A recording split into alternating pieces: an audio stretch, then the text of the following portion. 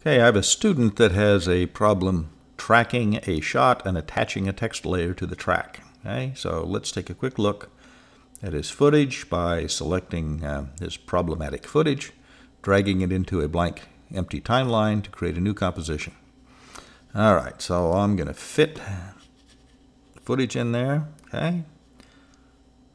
All right, so it's just a pan. Oh, there's his attached footage, and I can see what he means. It's kind of sliding around in the frame.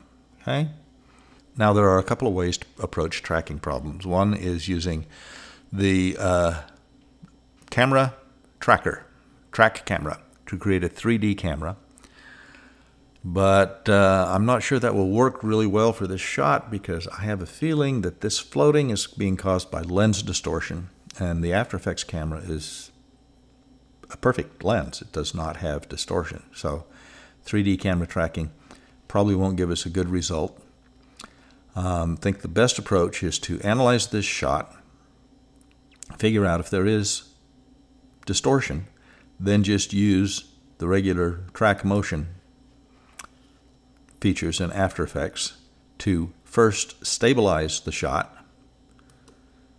Okay, we're going to first stabilize the shot and see if there's any lens distortion. If there is, we will then remove that distortion by tracking again, and we're going to track rotation and scale. We want to make sure rotation and scale are tracked. All right, now he's kind of used up this area of the ground here. It's kind of a difficult area to track anyway, because there's not any real distinct detail in that area. I'm going to instead try placing my text layer along this hedge here. Okay, so what I want to do is, let's just try and stabilize this hedge here. We'll find a spot. There's a pretty decent spot there. We'll move in and we'll find something bright. Now let me explain a little bit about the tracker. This outside box, that's the search area. If your shot's moving fast, you need a big search area. The inside box is the area that you are trying to track, the area of detail. The default is too small for most projects, so you need to expand that up a bit, make sure you got some detail. In the center, and let's just zoom in here, in the center is the attach point. You can put the attach point any place you want. Okay? Doesn't matter. I just want to pick some place in here that is good, and we're going to track forward. We'll just watch how the track goes. Looks like it's tracking pretty well. It heads out of frame. I'm going to hit the pause, hold the space bar down, get the hand key, finish tracking the shot to the end. Okay. Looks like a good track. I'm just going to apply the stabilization to the shot for X and Y. And so what happens? Shot goes normally, and then we stop the hedge where we tracked, right here. Okay, so that doesn't move. But I want you to observe the perspective, the edge of the frame here. You can see that the perspective from the hedge changes when we stop the shot. I'm going to delete everything we got here and start again. We're clean. Pressing the U key twice, haven't applied anything. We are going to stabilize motion again. Pick a spot along this hedge to start.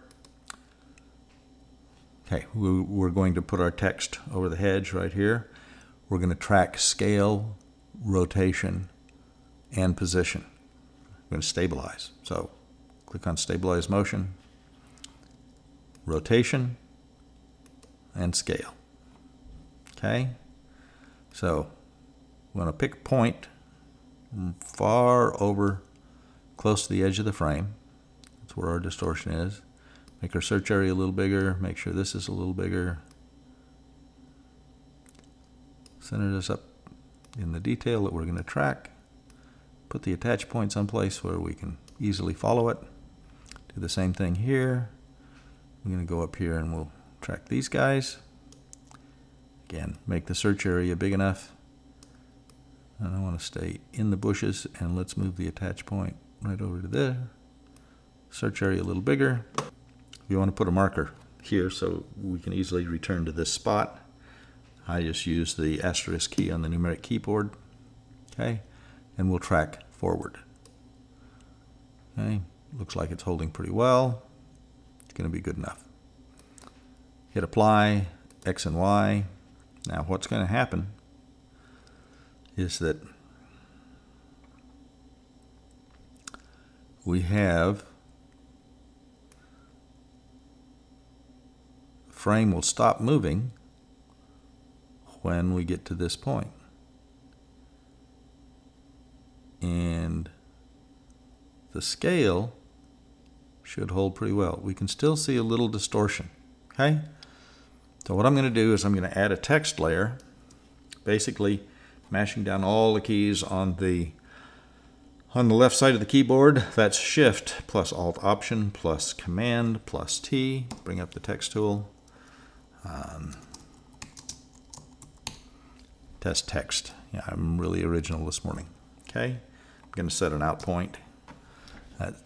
Or an in point, and then we just move the text up here so that it matches the shot, and see how that does. Now there's a little bit of a perspective change, but we can see that our text, especially if we attach it right to where our attach point was, that attach point's going to hold. It's going to hold really well right there. Okay, and if we stretch out our text layer so that it covers the whole side, it looks like it holds pretty well. There's some scale changes in the middle. Again, lens distortion is hard to deal with. So we're going to make our best shot at adjusting this scale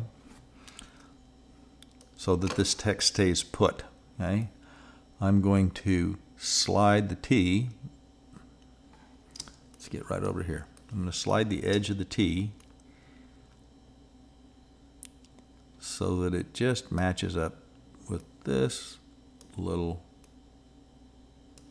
piece here. And then I'm going to set a scale keyframe. Okay, got it.